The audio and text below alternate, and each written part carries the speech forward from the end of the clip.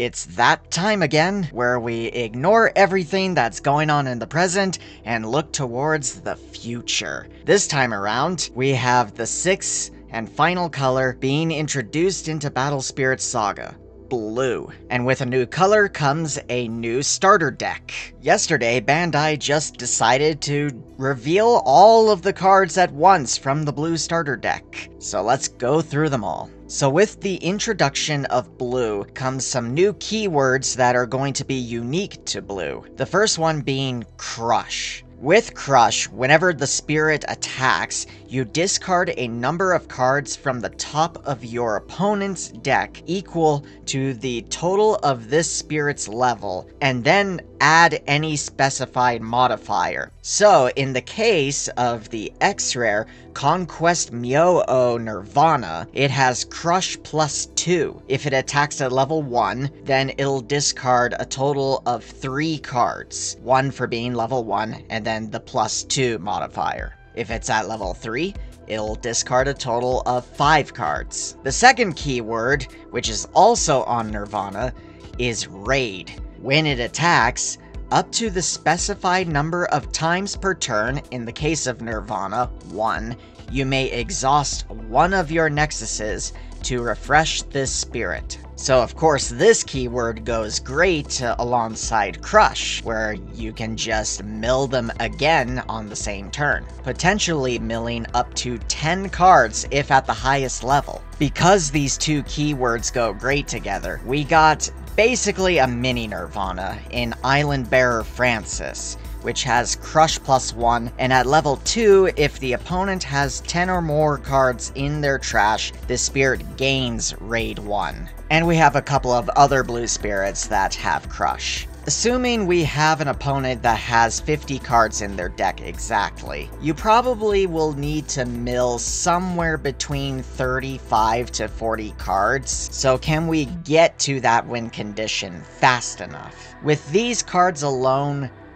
probably not. Of course, we have other cards to enable this mill win condition. For example, we have Ancient Colosseum with the level 2 effect. When your opponent summons a spirit with a win summoned effect, discard the top 4 cards of their deck. This effect sounds pretty good, but if we've learned anything over the course of these last 2 sets, people are going to, and already are, building their decks in such a way where they don't trigger these cards that trigger on win summoned effects, like Starblast Draw. And plus, Ancient Colosseum needs 3 cores on it in order to get this effect, which seems a little expensive, so it's probably not good enough. The other nexus in the starter deck is Honorable Duel. Its first effect, during your attack step, when one of your spirits with a soul core on it destroys one of your opponent's spirits in battle,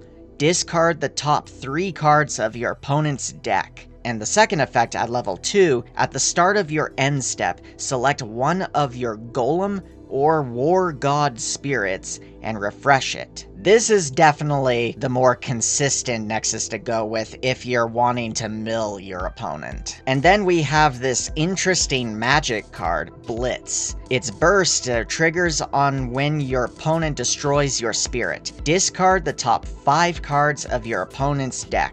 Obviously, you would play this in a dedicated mill deck, and it's going to be good because some of the smaller Crush guys are going to die. And then to go alongside our Crush spirits, we also have Battle Beast Bull Top Dog, a 2-cost 1 reduction war beast. During your attack step, when a spirit card is discarded by your Crush effect, select one of your spirits, place a core from the void onto it. I wish it triggered when any card is discarded through Crush, not just spirit cards. That being said, if you're milling like 4 cards per attack, it's probably going to ramp you a core every attack. It helps that this card is cheap enough, so it might see play in a mill deck.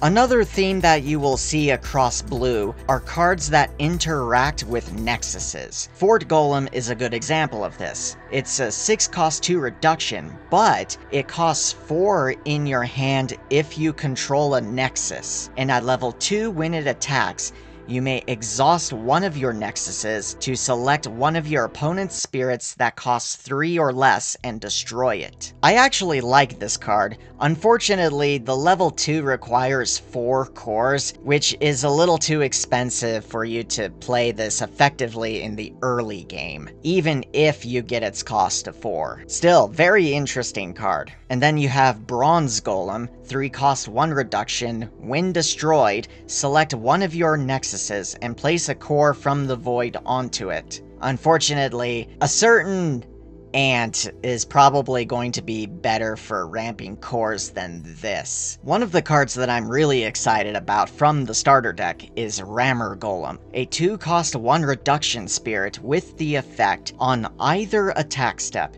When one of your blue nexuses is exhausted, select one of your opponent's spirits that costs 4 or less and destroy it. Now that is an interesting effect. Being able to destroy 4 costs is a nice threshold to see on a card. I wish this card worked with any nexuses, not just blue. But no, it can't be that good. Still, very cool card. Depending on what else we get in the main set, Aquatic Invaders, I can see Rammer Golem being one of the early game staple cards in blue. We also have Blessed Cores, a 4 cost 2 reduction magic with the main effect, select 2 of your nexuses.